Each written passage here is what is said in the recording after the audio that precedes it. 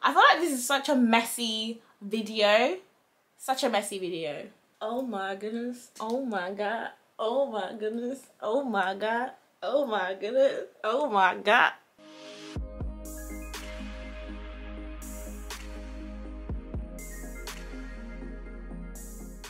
Hi guys, it's Ali. Welcome or welcome back to my channel. Just a disclaimer for everyone who watches my channel for beauty content. This video is not beauty related, but I have filmed a Fenty Beauty review for you guys, so you have something to watch today. Because this will be uploaded on the exact same day, just in case y'all be like, why is she posting unboxings? Like, where's the makeup? But for anyone who's been on my channel since the very beginning, you guys know I am a sucker for an Apple product.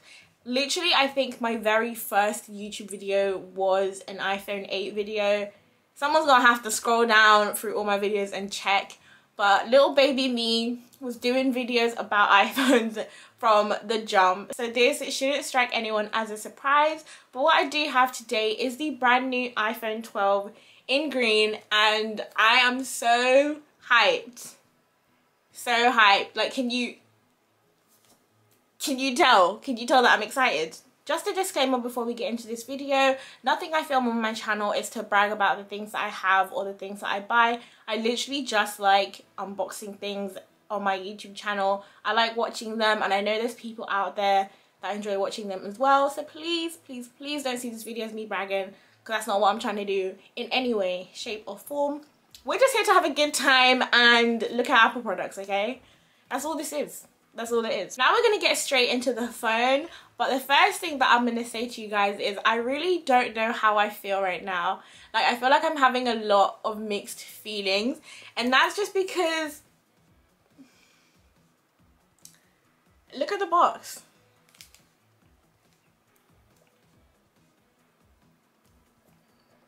This is the box that we're working with this year. And Apple are literally changing all of their phones now, even the past phones. So if you do buy an iPhone 11 today, it will come in a flat box like this. And they're doing this to be like environmentally friendly so that they can fit more boxes in more trucks and just sort of do less shipments, which I understand. And the reason why the box is so flat is because we no longer have plugs in here, or as Americans will call it, a charging brick. We no longer have that, and we no longer have earphones. So, I don't know why they're trying to sell me Apple Music without giving me headphones to listen to it. Like, what's the problem? So if you do want those products now, you will have to pay separately for them. I don't know how much of an unboxing experience this is going to be, because obviously we don't have the headphones or the plug heads in the box anymore. But one thing that we do still have is the plastic clear pull tab. So we're gonna have a little bit of a moment of silence so we can hear the little satisfying sounds.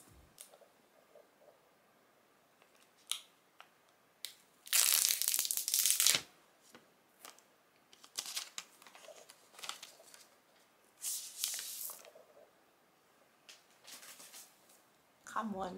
At least they still gave us that. At least they still gave us that. And I'm gonna go ahead and open the box.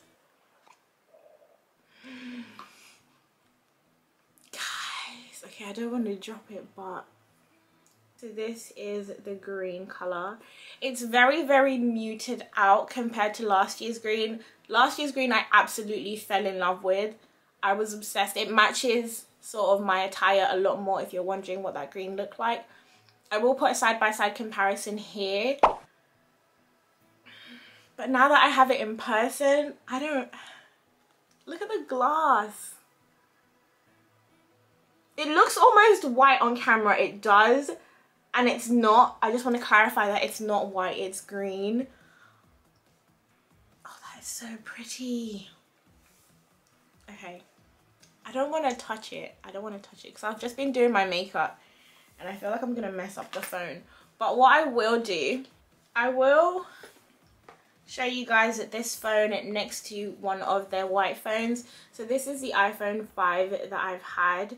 So the white on here, see, side by side, you can see the little hints of green in the iPhone 12. That's what white would look like.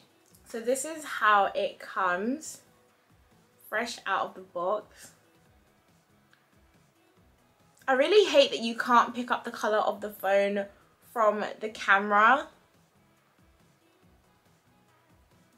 I'll show you guys the sides as well. You can see the green on the sides slightly more than you can on the other parts of the phone.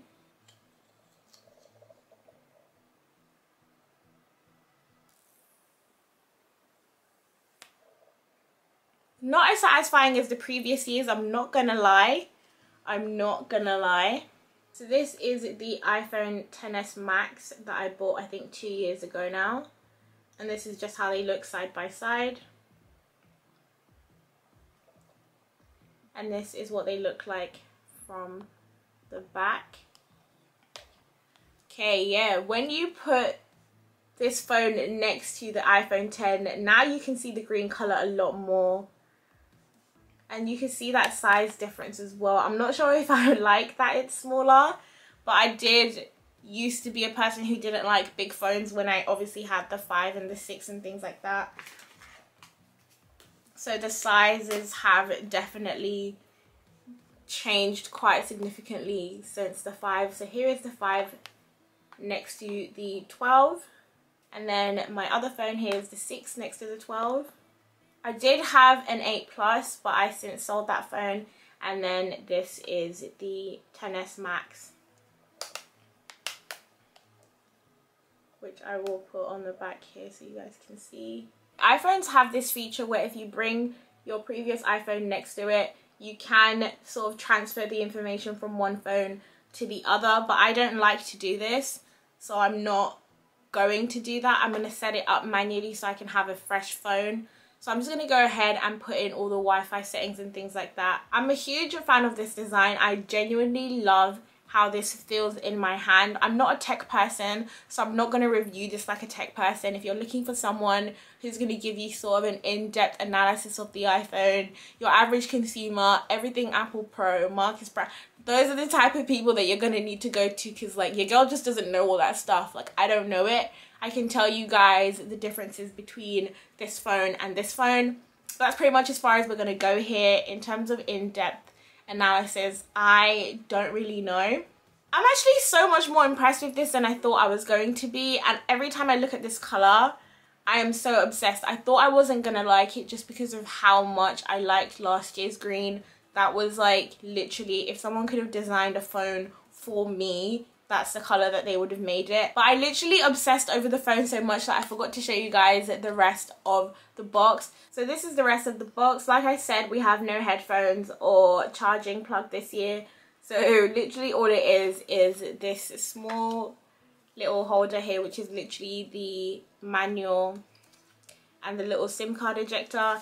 And we only have one Apple sticker this year. Not that I know what to do with Apple stickers anyway, but it's nice that we had two. I guess it's one of those things where when you had it, you didn't notice how much you cared or wanted it, and now that it's gone, you're like, hey man, what the heck. And then for the charger, it is USB-C Type-C. So for someone like me who has had the iPhone X for the past 2 years, I'm not going to have a charging brick for this. So if I do want a brick, I'm going to have to buy one, you know.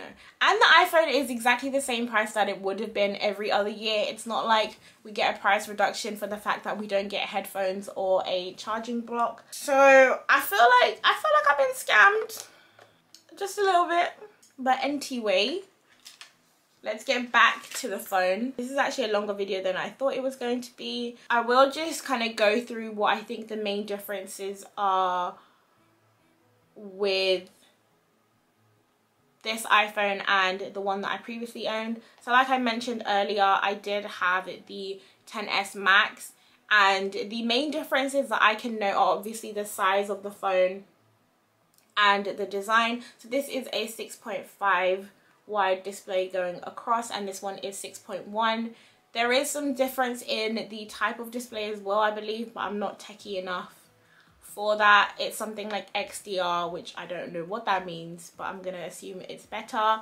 The iPhone 12 and later models all are 5G compatible. This one is not. This one is only compatible with 4G. That's another difference. We also have a difference in the cameras. So on the iPhone XS Max we have the wide and the telephoto, but on the 12 we have the ultra wide and the wide. I'm not too sure what that means in terms of picture quality and things like that, but I do know that the front facing camera, the iPhone XS Max that I already have, runs on 7 megapixels, but this one has 12. So I don't know, but my FaceTimes are about to be in HD. And I know there's a difference in materials. This one has something called the ceramic shield or something like that. Honestly, I just see glass. I don't know all these fancy terminologies. I'm not going to pretend to know them for the sake of a YouTube video. I'm literally just here to show you guys the phone and a couple of cool things. So I don't know. I do know that on the inside of here there's like a ring, and it's compatible with like this MagSafe charger, which I don't have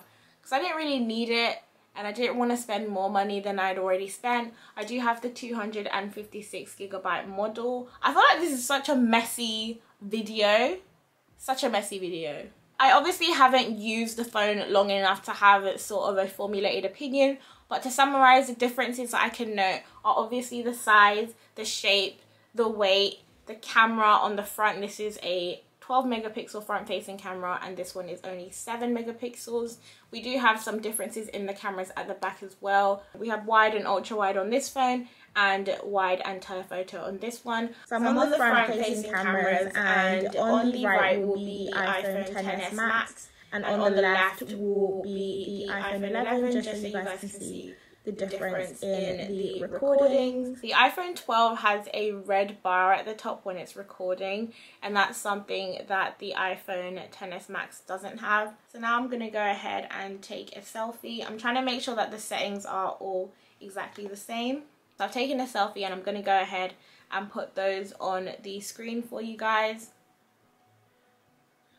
That's pretty much all that I can say about this phone without having a lot of technological background, I guess, in these type of things. I don't really know all the tech and spec stuff about iPhones and things like that, but I can just say that this feels so nice in my hands. I absolutely love it. The color is to die for. A lot of people don't like this color, but it is my favorite color. I do love green and I just absolutely love this. It does feel like we've gone back in time a little bit. It does feel very 2000 and I don't even know when, but it's not a bad change. Like, this feels so nice, and definitely in comparison to this phone, it is definitely nicer. You don't really notice the size difference too much just because it is only marginally different. I thought that I would be like, why is this phone so small? But it's not. I think this is sort of like a perfect size. Honestly, for me, I feel like this is perfect. It's lightweight, sleek,